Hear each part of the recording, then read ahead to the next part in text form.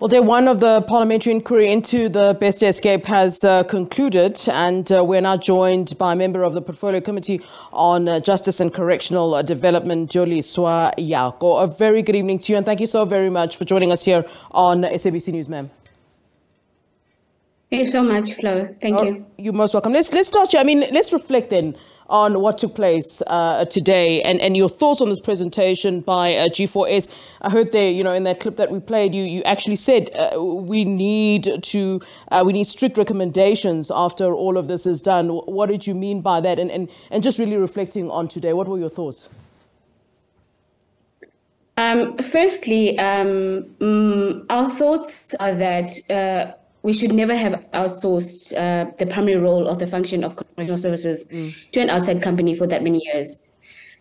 Secondly, you could see from the conduct that G4S was mainly coming to the portfolio committee to tick a box, to say, no, you've been summoned, you've summoned us, we're here now, we're just going to appear, and we will not give you any definite answers onto what happened and how gross the crime was.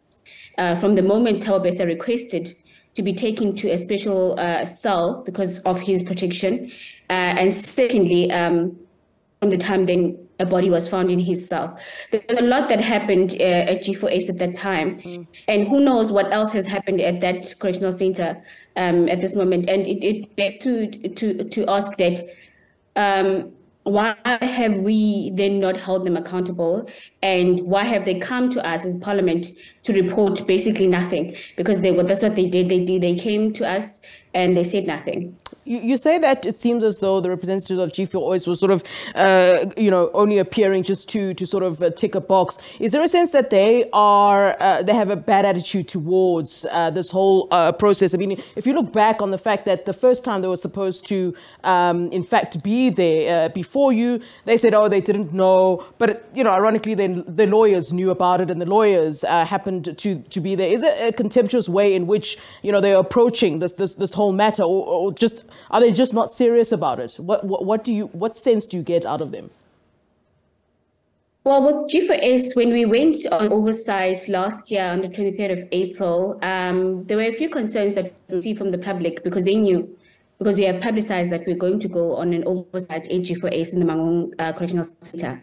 And they posed a couple of questions because there were things that were going on there. Yeah. And when we asked them those questions, they were very arrogant in how they answered our questions. And, at this center is very well run, everything is easy, everything is clean. And obviously, when you come to someone's house and they're prepared for you, they will show you what they want you to see. Yeah. And I think the attitude that they had with regards to this inquiry was the same, in that they basically came to us to report. They were just there as entities, not really to account for anything. They didn't take matter seriously. They thought that they could just whitewash everything. And I think it shows to the extent of how this company has viewed their role, as long as they make money out of it.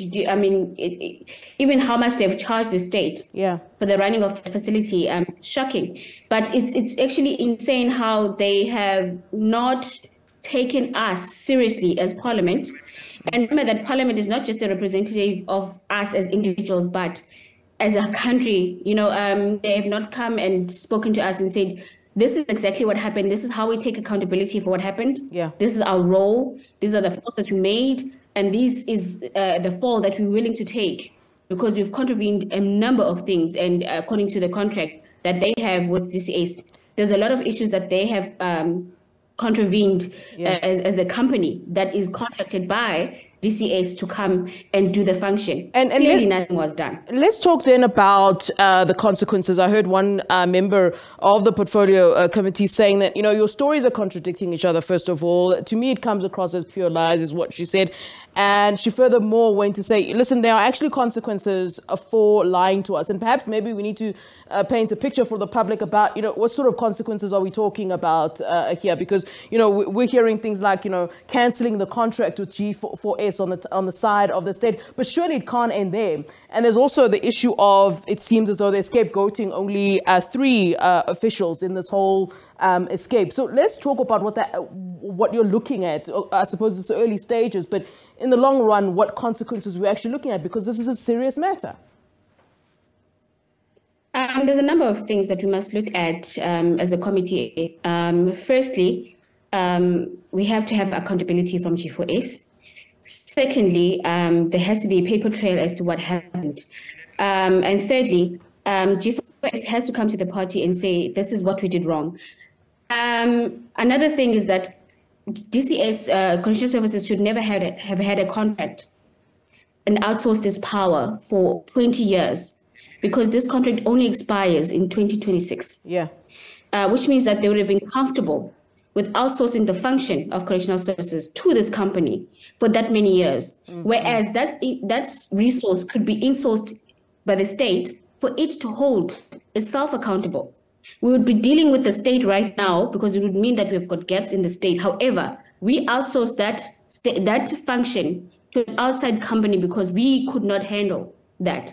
Yeah. And we put that company at a pedestal where we made them feel as if they were a high-functioning company who could come to Parliament and lie to us, who could delay processes of Parliament, because they obviously know that they're in charge. Yeah. They've had us for 20 years. So what could stop them from doing that? Yeah. So Advocate Breitenbach made a point. Advocate Breitenbach made a point. And you know, while you're talking about the issue of costs and so forth, you know, she said that there needs to be some sort of a lifestyle audit, which, you know, G4S, or asked about a lifestyle audit, and G4S responded by saying that they didn't feel that's necessary.